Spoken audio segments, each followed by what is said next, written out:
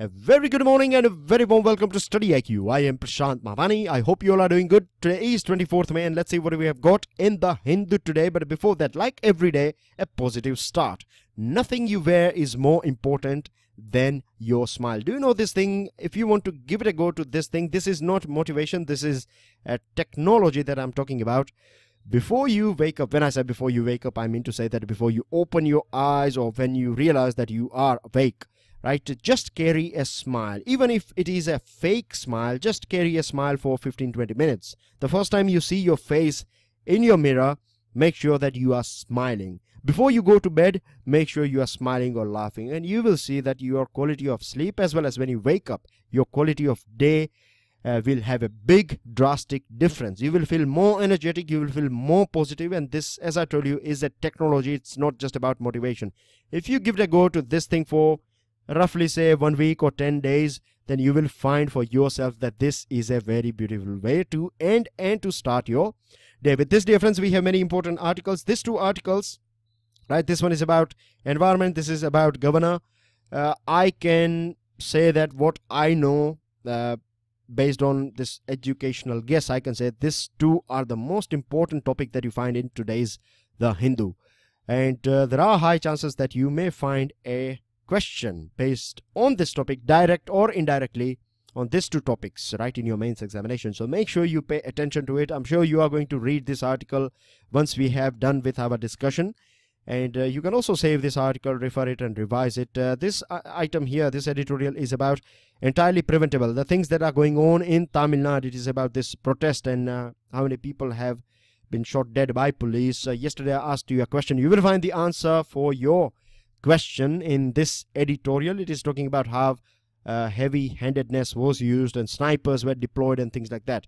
Here, this one is about Philip Roth, a very famous author who has passed away. If you are preparing for SSC or bank exam, you know that they ask you a question on books that are part of, generally speaking, part of current affairs. So in international page of today's Hindu, you will find a picture in which you will get all important details about Philip Roth, like his books and his awards and other things. So if you have to remember by heart it, go for it, because it will give you 1 mark if you are preparing for banks. And in UPSC you don't find this type of questions. Then you have these 3 articles. This is about justice and redemption, black, white, or in between, and this is about due process. We'll go through it and then I will tell you what it is all about. So let's move on. But before that, a good news, 50% discount is available on our pen drive and tablet courses. Now, do you know that our pen drive and tablet courses are designed and developed by the best faculties of our country? So the quality that you get is going to be top of the range.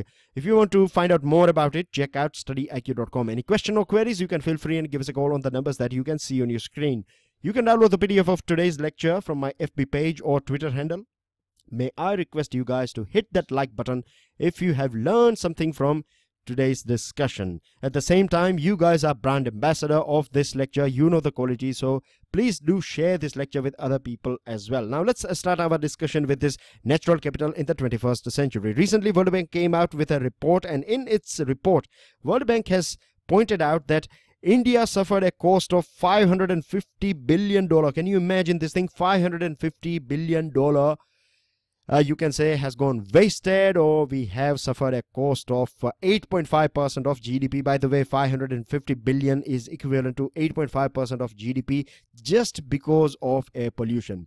Now, if we add noise pollution, if we add this water pollution, if we add land pollution, land degradation, then this figure can go high. I'm sure it will cross this double digit.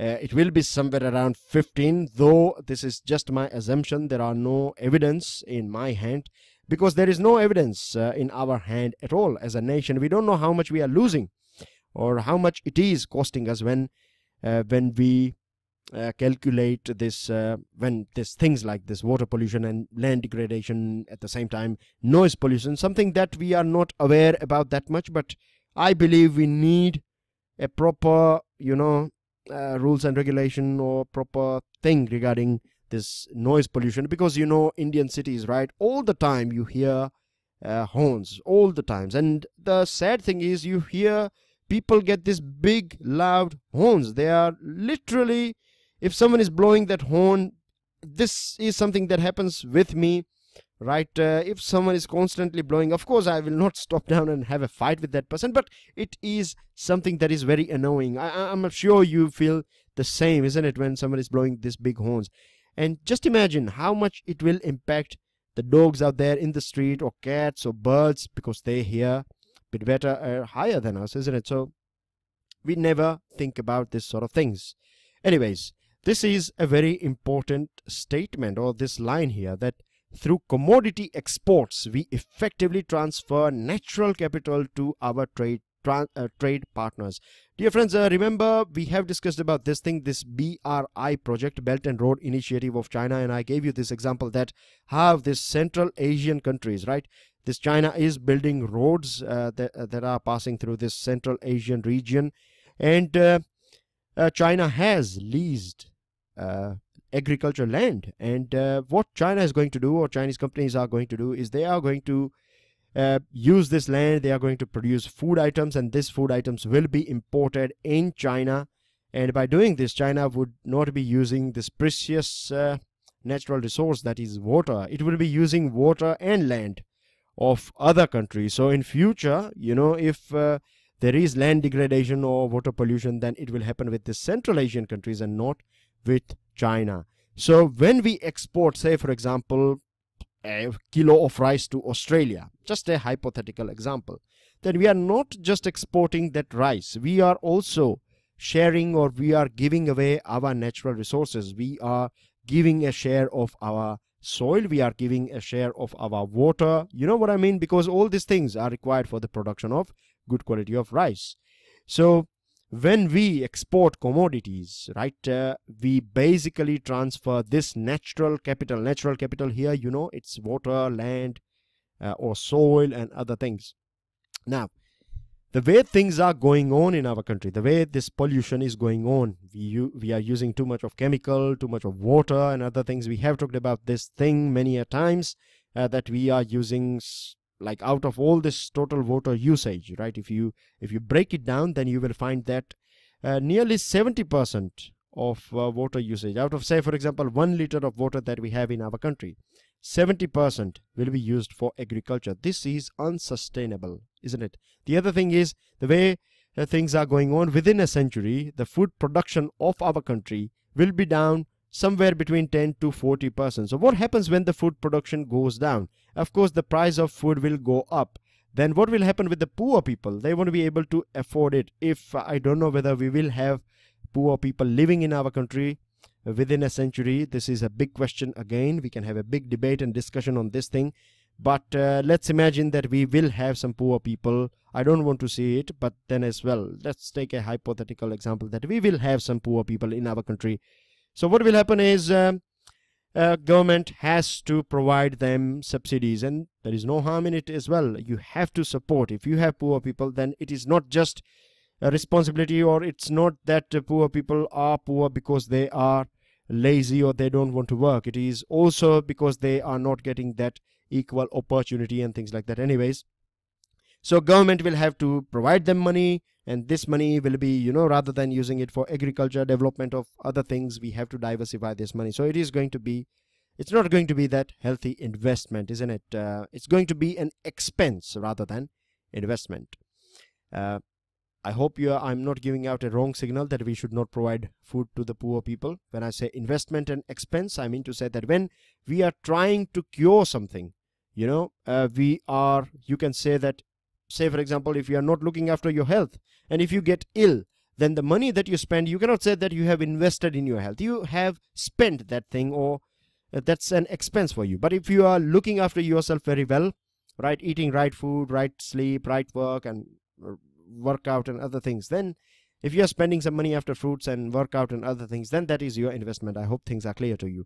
Now, GDP.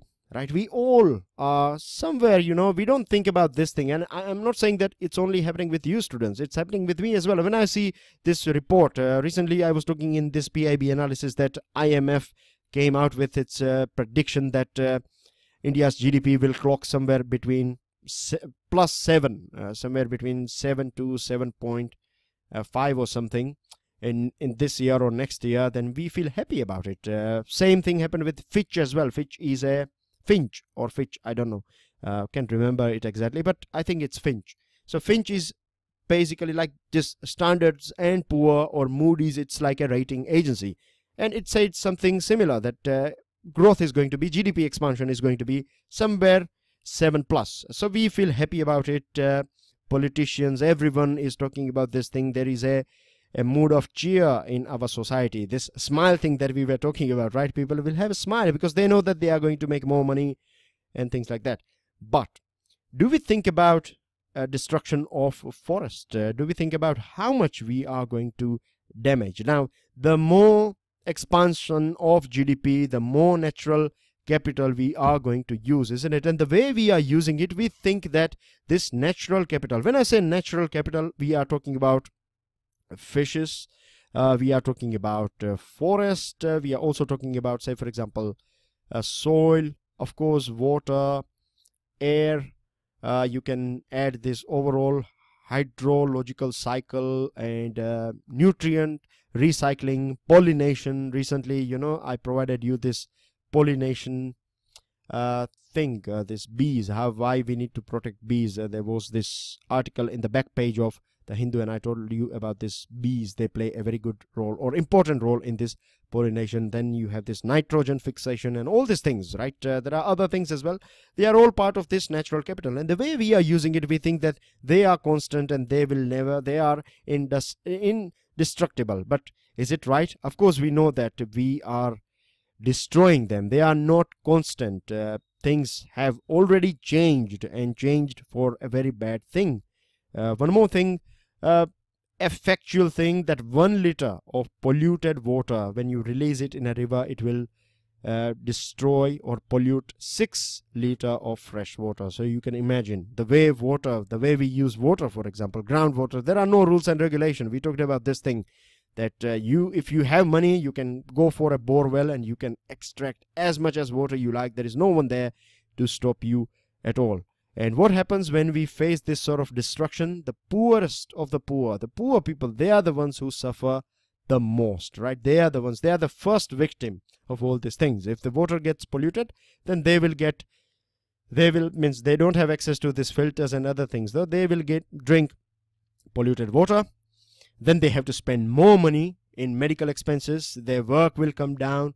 So they are the ones who are the first victim and the biggest victim of all these pollutions that are going on. Pollutions because of development. Now, Ministry of Statistics and Program Implementation released a report called Compendium of Environment Statistics 2013. Just in case if you find an MCQ that this report was released by which ministry or which body, then it is this ministry that we have in our country, Ministry of Statistics and Program Implementation. This is the ministry that comes out with all these reports, right? GDP and other things are released by this ministry as well. So this ministry came out with this report back in 2013. It was decided somewhere around 2009 that we need to have this sort of report, and it came out in 2013. So this article basically is the main gist here is that we need this type of reports. If we have this type of reports, as you know that now you know that because of air pollution we have lost somewhere around 8.5% of our GDP. So we will think about it, isn't it? It's not just a point for your mains examination. It is a point that will worry you now. And this is, of course, it's not more about worried. You will be concerned about this thing, isn't it, from now on. So if we have proper data, like how much damage is being caused by soil pollution or water pollution and other things, if we have these figures, then it will create this awareness. And it's not just about awareness of people, it's about awareness within this decision makers as well.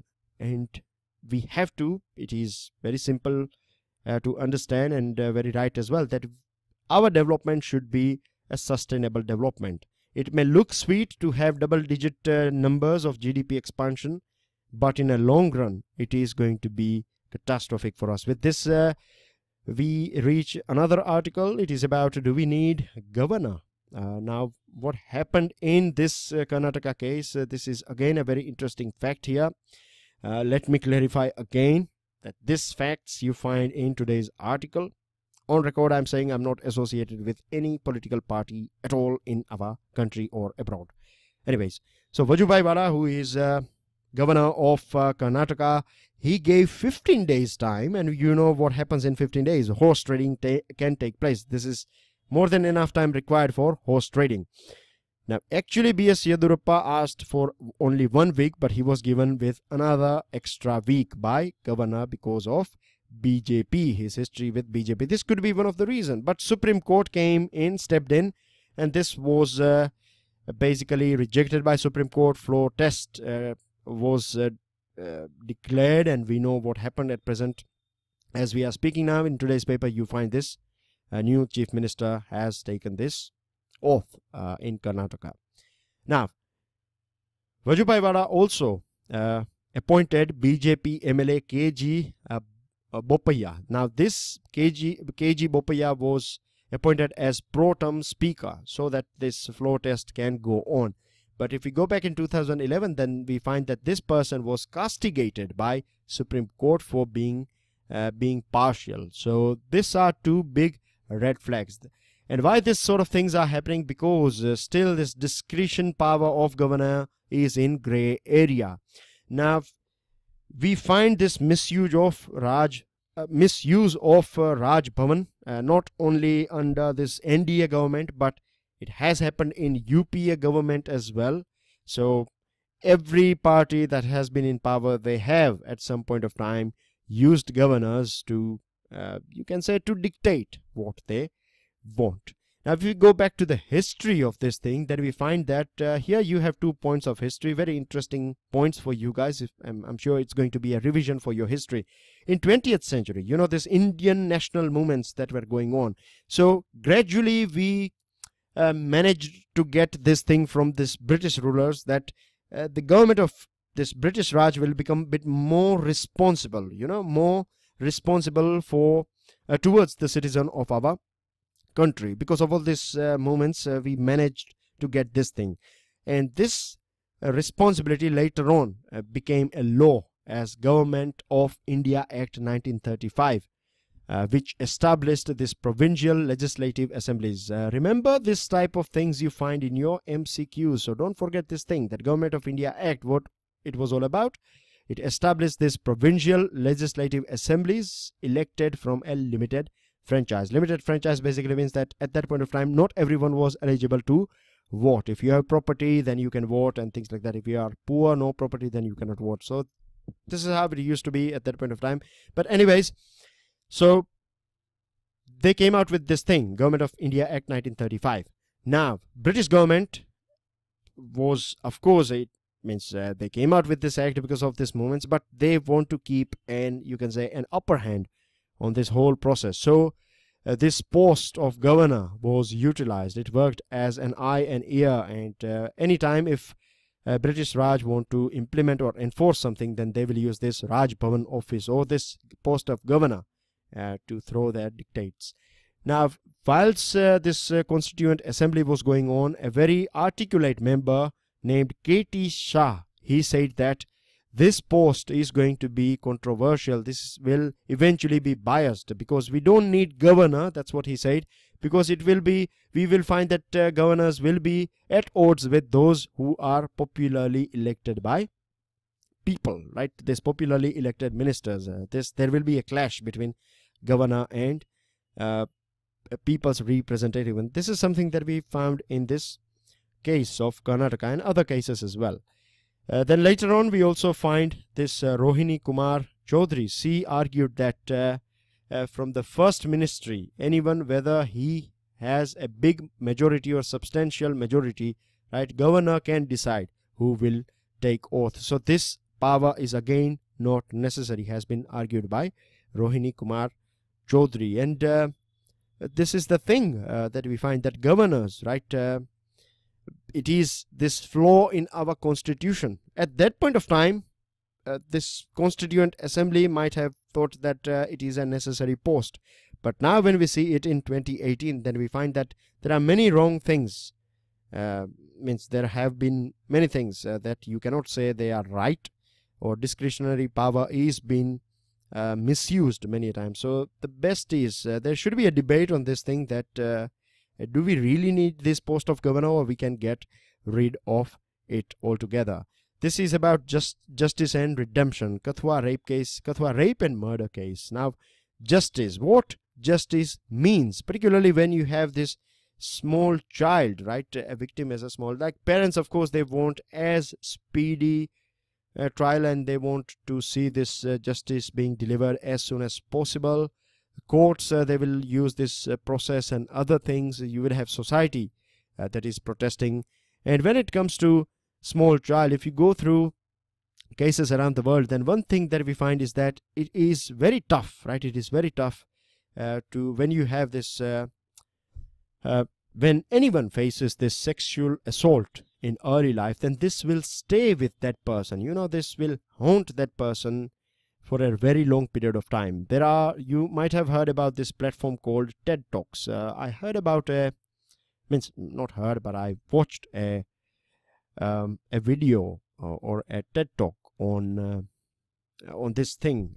There was a lady, and she explained how when she was child she was abused, sexually abused, and how this thing has haunted her. And she is at present brave enough, but then as well she tells that many times she goes through this trauma. And there are many people out there, they do suffer even today when they are adult. When they are adult enough, they have their own kids and they are grandparents, but when they have faced this thing when they were a child, they still go through this phase. So it is a very sad, of course, very heinous thing. Now, what about this justice that we find, right? Like parents, right, as I told you, right, the parents, they want justice. The society want to make sure that that this value of deterrence is maintained, that no other people will do this sort of things. Once you identify who the person has done it, and if that person is hanged, or if that person is punished, then this thing will work as a deterrence. The other thing is value served by justice in such cases resides in the recognition of the child's right as well, that we recognize that even a small child, right, is eligible for these rights that are not only given by our constitution but also by United Nations. Now the big question here is, and this is something that we have to think about, that is raising up, or this looking after security and protection of child, is it just the responsibility of the parents, or whether this is a collective responsibility of our society? If you ask me, then I will say that this is a collective responsibility of our society. When society is not looking after our small kids, right, when we say that if someone is suffering, or if someone is going through this, a small child is going through this thing, then who cares? It is their parents' duty to look after that. Then what happens is we are breaking this social contract, right? We have to remember and understand this thing, that as a society, if someone is raped anywhere in this world, then this is a rape on whole humanity. A child who is vulnerable, a child who cannot protect himself or herself, and if this sort of things are going on this small children or vulnerable group, then it is duty of our society. First of all, we have to create the situation where we don't find this sort of people. There are some countries out there, and they have this successfully they have changed the way things, they will encourage communities' participation. If there is any pedophile who has served his term, and if that person is out, and if that person buys a house, or if he rents a house somewhere nearby, then the police will inform all this conscious, or this members of society, and they will spread the word around. This community will talk about this person, that this person out there, he has been involved in this sort of crime, so make sure you look after your kids. So this is how, and this sort of things, they do work. Nowadays we find that in WhatsApp and in many times in social media as well, people do share this sort of unnecessary photos, the photos that should not be shared with people, because nowadays what happens is many a times, there are pedophiles out there. They will misuse this when they have this picture, then they will trace these kids and things like that. So as a society we have to be very careful, and death penalty is something that is talked about. But if we go through the reports, then of course the first thing that we think about is death penalty, but it is not working as a deterrence. I think there is something wrong with people, psychologically something wrong with these people who are doing this sort of things, and we need more research on this thing, like how we can stop it. What are the things, what are some of the signs through which we can identify if a person is pedophile. Moving on to another item, this is about why due process matters. Now recently we saw this Me Too campaign. Remember, it's a big thing, Me Too. Many ladies, they came out and they talked about if they faced any sort of harassment or something like sexual harassment and things. They shared this thing on a social platform. So the positive side is that now this change is coming. Like earlier on it used to be that women used to be blamed, that if someone is harassing you, then something would be wrong with you. This was the case, but now we do understand this thing, generally speaking, that it's not this victim, it is the person who is doing this sort of wrong things. That person should be blamed and not the victim. So because of this thing, awareness and other things, women came out and they expressed their experiences, what they faced and things like that. Now the thing is, there is a call out there that we should not follow all this due process. This due process are lengthy, they are not delivering results and things like that. But is it really the case? Of course, we know that when you follow this due process, then it will take a bit of time. You have to go through some pain as well, depending on which country and under which judicial system you are living. The pain could be higher or lower. But if we don't follow due process, because due process basically, it is part of this ideal of rule of law, means that all persons in a society are bound by and entitled to equal benefit of laws publicly administered by courts. So tomorrow this thing can happen with anyone, that someone will come out and point finger to you, even if you are innocent for whatever reason. And then you imagine that without any due process or rule of law, you have to be you are given with a punishment. This is something that is not part of ideal of rule of law. Rule should be, means there should be proper investigation, and then there's arguments going on in court, and then we can come to a logical conclusion that whether this sort of thing was done or not. Awareness is a good thing, and no doubt, but at the same time we cannot ask for rejecting this due process. We have to go through this due process for the betterment of whole society. We have to follow these things, right? Many times we feel that some rules are lengthy or they are time consuming, but if we don't have those rules, then we realize that this whole society will be in chaos. So this article is talking about this thing, that we need due process. We have to follow due process, or else this whole thing, right, this human right, then equality, transformative justice, everything will fall down, because it does not work in vacuum.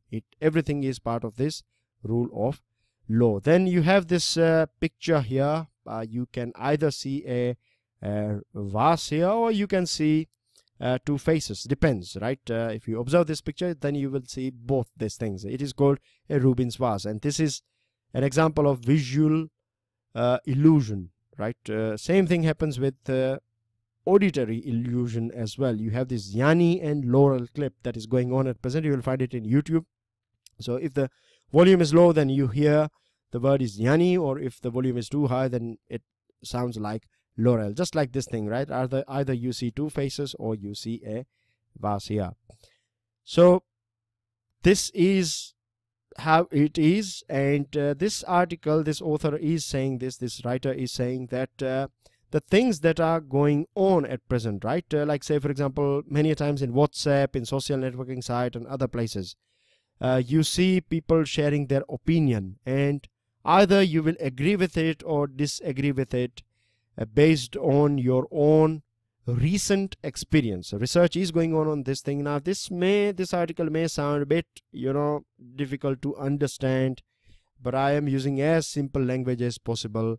You can observe yourself. If this rape case is going on, this Kathua and other cases that are going on. And if at this point of time, if something pertaining to this woman empowerment come in, then of course we will talk about it, because this is how our mind works, because we have recently talked about it, we have recently read about it, so it is going to be there, and it will directly kick in when we go through it. So what basically this article is trying to say, that this is creating a black and white situation. Either you are with it or you are against something, right? This something could be anything on social media, whether you are with BJP or against BJP, whether you are with Congress or against Congress, and things like that.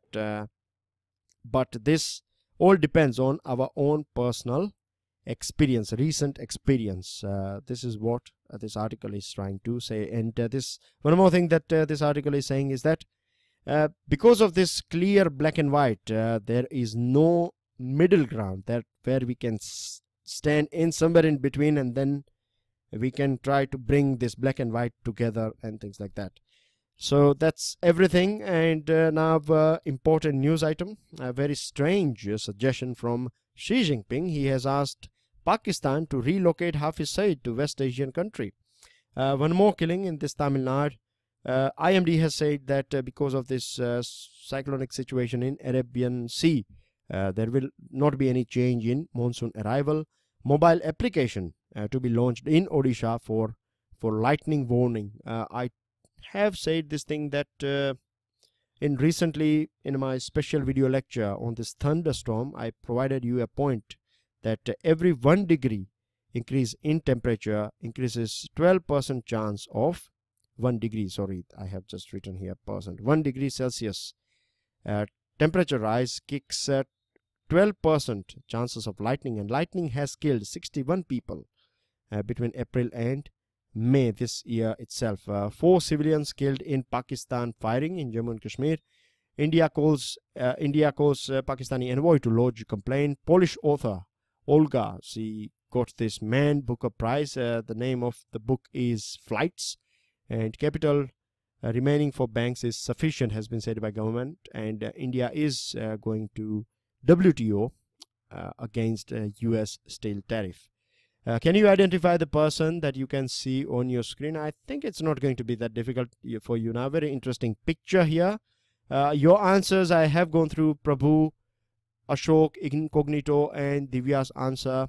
And you will find some more points from today's editorial. And these are your 2 questions. That's everything in today's discussion. Thank you very much, dear friends. Enjoy your day. Keep a smile, wear a smile. And do share this lecture and hit the like button. Thank you very much. God bless. Jai Hind.